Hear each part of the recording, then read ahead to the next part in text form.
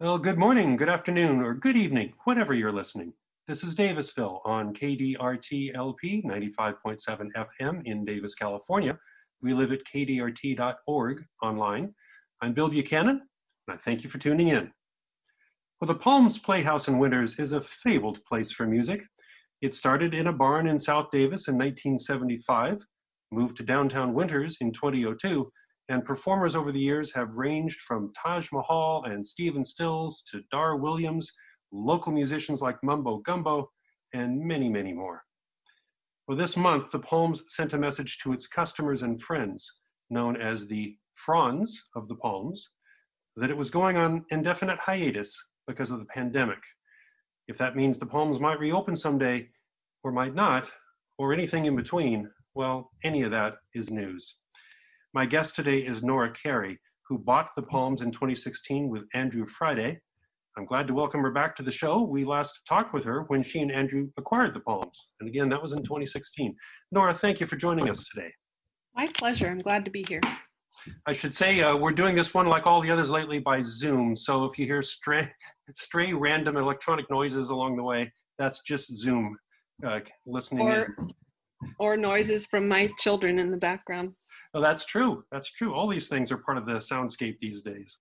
I do want to start by saying I was sorry to read about the hiatus. I mean, I guess I can't say I was surprised. Indoor concerts haven't been allowed for a long time now.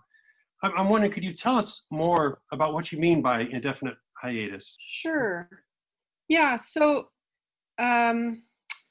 we are not renewing our lease at the Winters Opera House.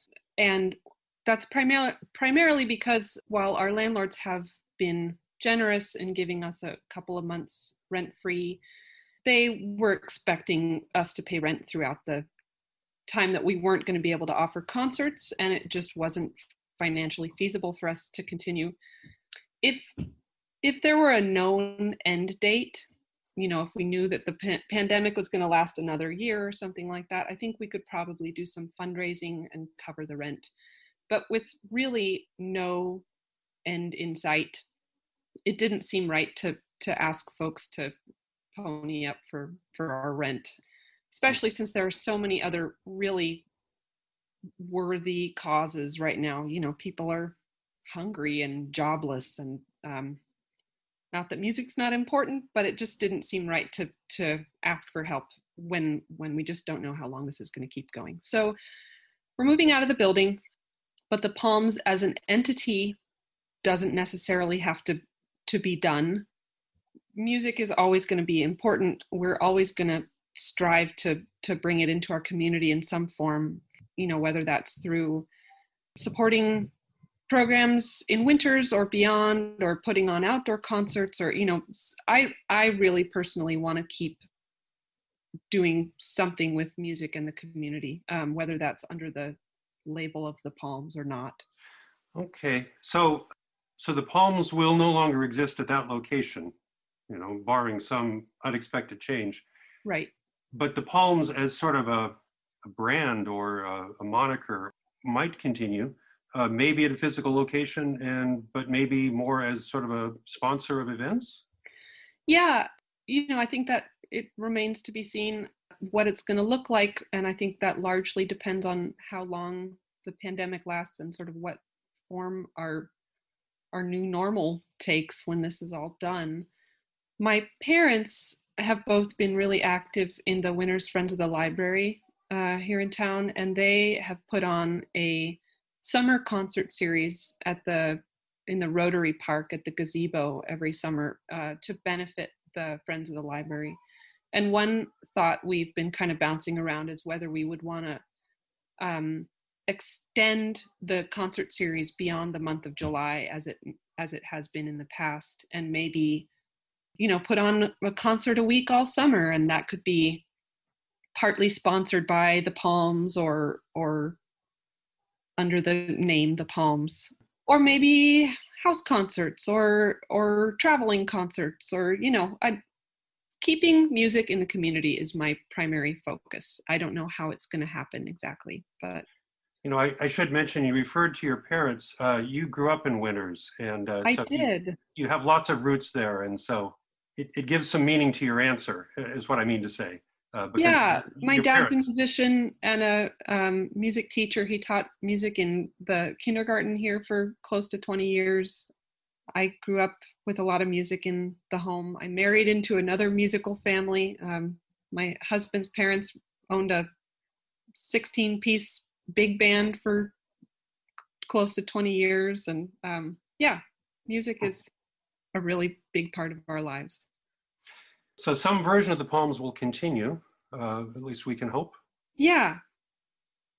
Wow, that's still kind of big news that you'd be moving out of there. And of course, when the Palms, this is before you bought it, but when it moved from Davis to Winters 18 years ago now, the idea of the physical location of it was a big part of it, because people have loved the Palms over the years. If they know it, it has a reputation, I think, that goes far beyond this region. That's one of the ways it's been able to get these really good musicians, some very famous and some not, some locally famous, to play there, because the Palms has always been known as a good venue for that. Right. So the idea that the physical location is ending, that takes a moment to digest, I guess. It's true, although I think, people were equally pretty shocked and upset when the Palms moved out of the barn.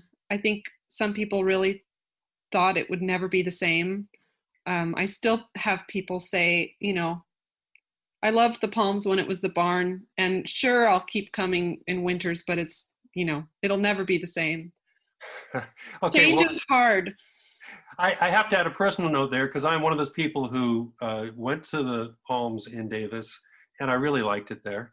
But I like it also where it's been in winters. I think you and then Dave Fleming before you, and then of course going back to Linda McDonough, who started it all. It's been a variety of people who have had a real sense of what's special about the Palms. And so maybe I take your point there, that if some of that spirit can continue in some new form, well, that's still significant. Yeah, I think so too. We have to be able to adapt. So how are you all doing, you and Andrew and everybody else who's helped the Palms keep going? I mean, you're not alone in having a small business that's just been hammered by this. It hasn't been easy. Like I said before, I have kids. I have 2 young kids at home. They've been struggling, and so we've been struggling along with them. My husband's a math teacher and hasn't had a lot of work recently. He's on the university level. So we've just been at home. We've been enjoying planting a great garden and doing a lot of cooking and some adventures very close to home and trying to make the best of it. Andrew has similarly not had a super easy time of it. He's gotten really involved in the Black Lives Matter movement in Sacramento, has been organizing protests and actually has been helping with some of the audio needs of the protests, speakers and amplification. So yeah, I think we're trying to make the best of a really rough situation, and we really feel for all the other small businesses out there. Yeah, that's and you said that towards the start of the interview too, which I thought your point's well taken. There's a lot of suffering and dislocation occurring right now. The music obviously is still important, but it's part of a wide range of things. I wanted to ask you, your last concert then was in March, right? At the location Right. in Winters? Yeah, March 7th. And who was playing that night? It was the Carolyn Sills combo. Carolyn Sills is a great singer and guitar player from Santa Cruz area. And she plays her own original music. And then she also does this really great Patsy Cline special. So this was the Patsy Cline Spectacular that she's put on a number of times at the Palms. I was going to say, that's one of your repeat performers there. Yeah. So, yeah. That night, did anyone have any sense that that might be the last show? I mean, the news of the pandemic was starting to crowd in at that point. Right. So that was a really unusual time. We had the show the previous night was canceled. I think a lot of the sentiment in the room on those early nights in March depended on the sort of demographics of the audience. Shows with older audiences in early March were really sparsely attended, and a lot of people emailed us ahead of time asking sort of what we were doing in response to the pandemic. And then certain shows didn't really feel much different from an average night. But I was already by early March communicating with bands and booking agents for upcoming shows, sort of asking, what are we doing here? Are we going to try to postpone this? Are we going to try to keep going? And I got a range of answers. And so I think I didn't necessarily know that that show on the 7th was going to be the last one, but it was, at least going to be one of the last. I was really pushing to postpone or cancel shows. And admittedly, understandably, some bands were resistant because, of course, it's their livelihood and they don't want to have to put a hold on that. Yeah, well, and I think it's hard to remember in some respects, for me anyway, what I was thinking in March about the pandemic. But what I recall is that we all were kind of thinking or hoping it might not last as long as it has, which in hindsight seems naive, at least to me. But I remember thinking that at the time that, well, maybe things will be better by summer or fall. Yeah, we postponed a lot of our spring dates to the summer, thinking, oh yeah, by June we'll be fine. And then, May comes around and we have another round of emails like, well, maybe we'll push these to the fall. And now it's really an open-ended question. We don't know. Yeah. What are you hearing from the musicians overall? As you say, this is their livelihood too, of course, if they don't have venues to perform. Yeah. Well, I'm in communication closely with several musicians who've performed here and just other friends of mine who make their lives as touring musicians. And it's been really hard. I think a lot of musicians live paycheck to paycheck as it is. Some of them have found some success with online streaming, with, donation-based concerts, or they've set up Patreon accounts where people can support them with monthly donations. And some musicians who have families have enjoyed not being on the road. I think, getting to spend more time at home has been really special. But it is all tinged with this sadness and insecurity about how long this is going to last, how long they can keep up the online shows.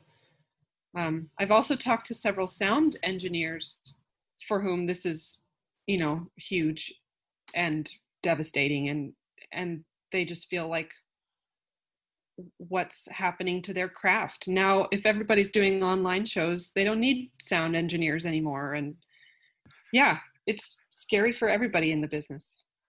Yeah, I can say doing this show, I sure miss my sound engineer. Yeah. Doing this over Zoom is, and this is actually a comment, it's a little off the mark maybe, but I remember discussing with a photographer when digital photography made it much easier to improve the average quality of a photo. But he made the point that meant that you didn't, you raised the average, but you lowered the best expression. I don't know if I'm saying this quite as cleanly as I'd like to, but no, I understand. And it's a similar thing. I think, a musical performance where you've got at a good venue that's built for that with engineers and performers that are doing it, you have the potential for a really wonderful peak experience. And it's just not the same if it's, mediated by Zoom. It's true. And it's also been a big learning curve for a lot of people trying to figure out how to get the best sound quality in their bedrooms. I sing in a local chorus, and early on we were trying to figure out how to somehow have practice over Zoom. And we soon realized that was just not possible, with latency issues, and everybody was trying to figure out their own situation at home. And there's so many layers of technology over the top of the music that it kind of loses the joy. I do a quick station ID. This is Davisville on KDRT LP 95.7 FM in Davis, California.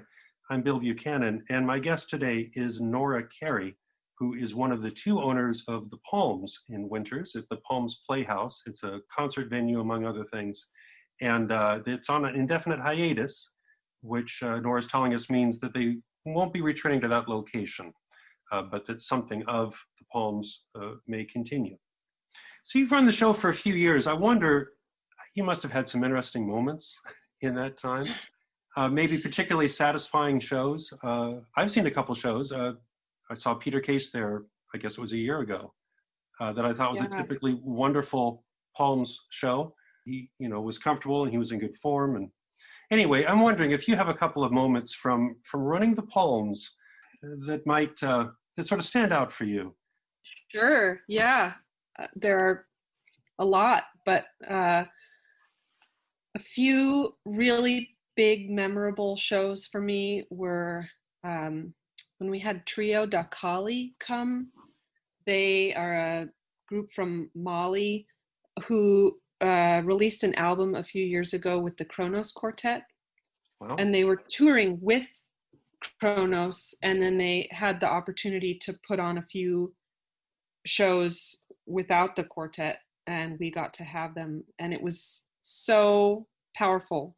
Just their whole presence on stage was really mesmerizing. Yeah, that was a lovely show. We started this very low-key sort of experimental Sunday afternoon jazz series, really just because, well, I'm married to a jazz musician. My dad's a jazz musician. They actually started playing in a band together just a couple months after I started dating my husband. And, I think they and their friends just kind of wanted a venue to put on some really relaxed shows, but then it gained momentum. We ended up having this Swiss jazz pianist, Nick Bertsch, come with his group Ronin. And that was one of the most, how do I say this? The room was transformed in a way that I'm not sure it had ever been before, at least under my watch. They had a lighting director with them who, despite it being 3:00 in the afternoon, just transformed the room to be this otherworldly space. The band were all in black, and the lighting was really severe, and the entire rest of the room was really dark, and so you were just in this zone, and the music was amazing. I'm sorry I missed that. Just listening to you describe that really sounds like not your usual experience. Not our usual experience. We really lucked out. And then I'll just mention one more. We had Hubby Jenkins come on 2 different occasions. He had previously been in the Carolina Chocolate Drops and then sort of ventured off as a solo performer. And he just radiated cool, calm, and collected, put the audience at ease, had great banter. It was just a solo show, and I think everybody just loved having him.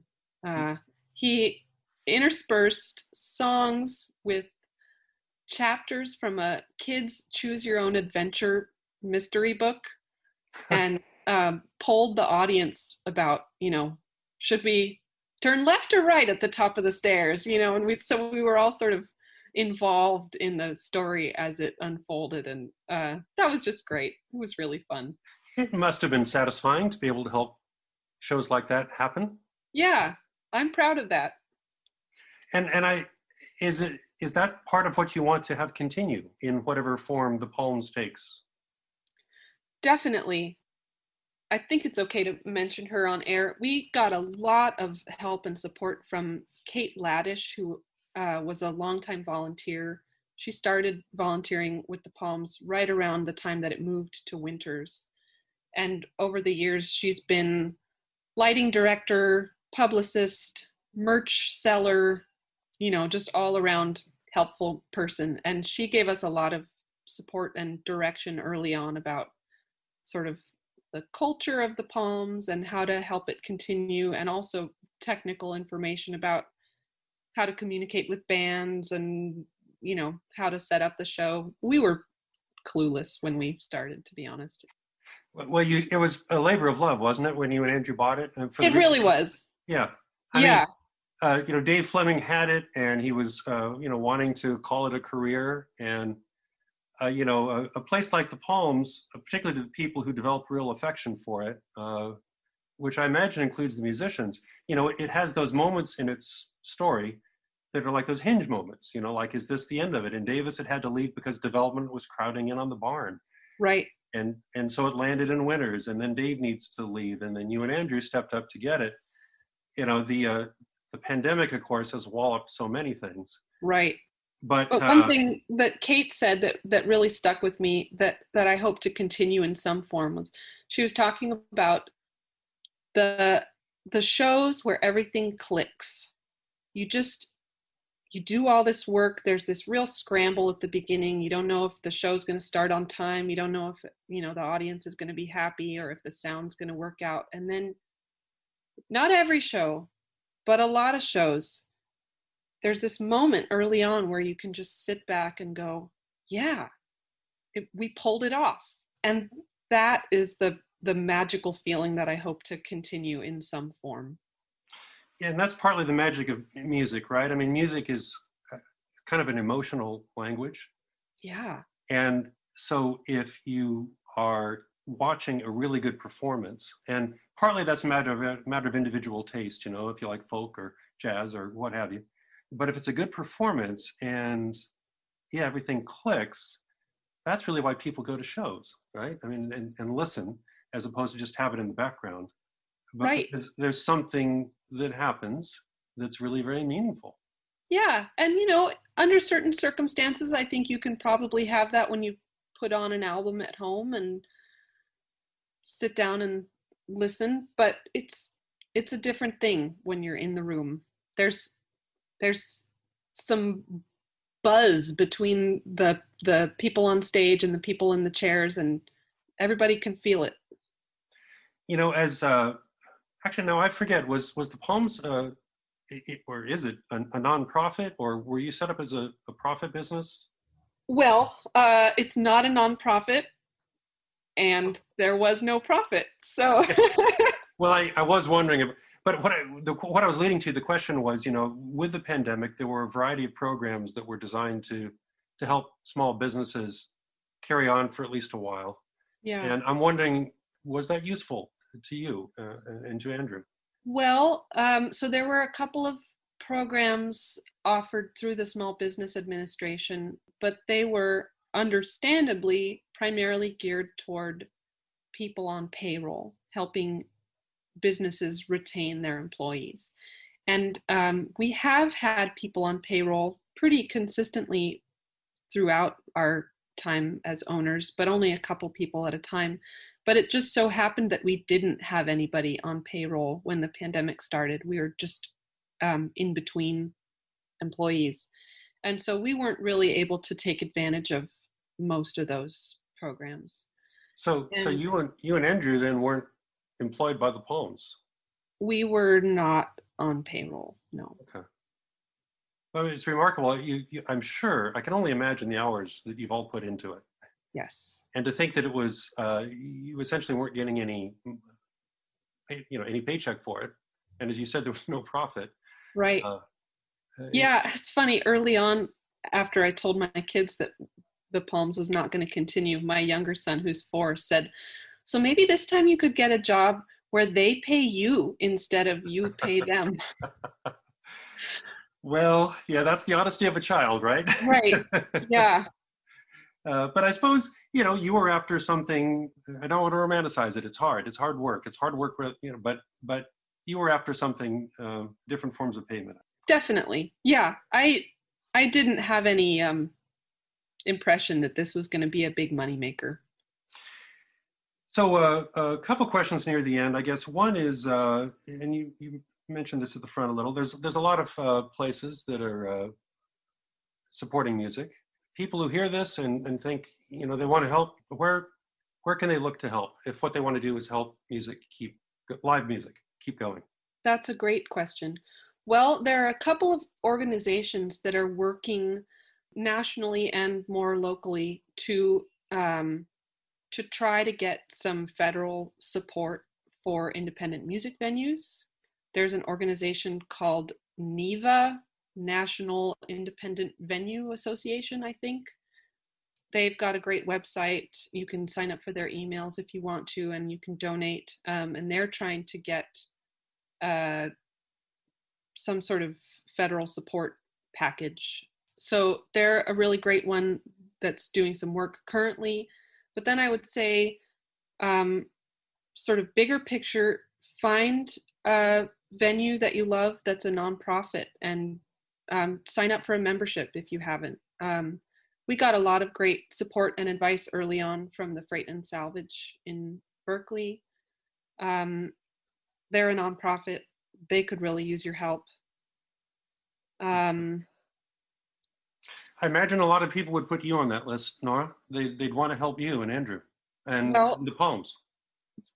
We have gotten a lot of very generous offers of support. People who say that if we want to start back up again, that they'll help in any way they can. We really appreciate it. And I feel badly that we aren't able to take people up on that right now. To be honest, there's a burnout factor. We were already, struggling to keep our heads above water, as are many other venues before the pandemic. And this just added such another layer of difficulty that I feel like I need to just kind of take a breather. Yeah. So I hope that some of that support will still be there if we pop up again in a year or 2 years and want to start something up. So does the Palms still continue as an organization? So I'm actually exploring what it would take to become a nonprofit.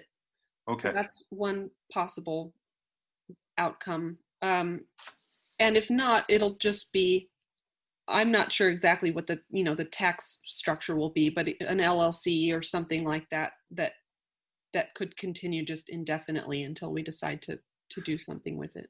Okay, and so, but the point then is there will be some entity that continues, and I think that matters because the Palms is at another one of its junctions. That's right. Yeah.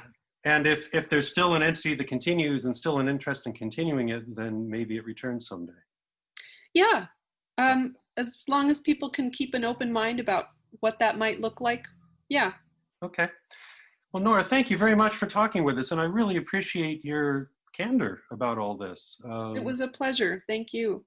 And people, you've got a Facebook page, and you'll keep your mailing list going, the Palms mailing right. list? So, yep. Okay. So people can find that on Google. Well, thank you, Nora, very much. Thanks, Bill. We've been talking with Nora Cary, co-owner of the Palms in Winters. I am Bill Buchanan. This is Davisville on KDRT. Thank you for listening.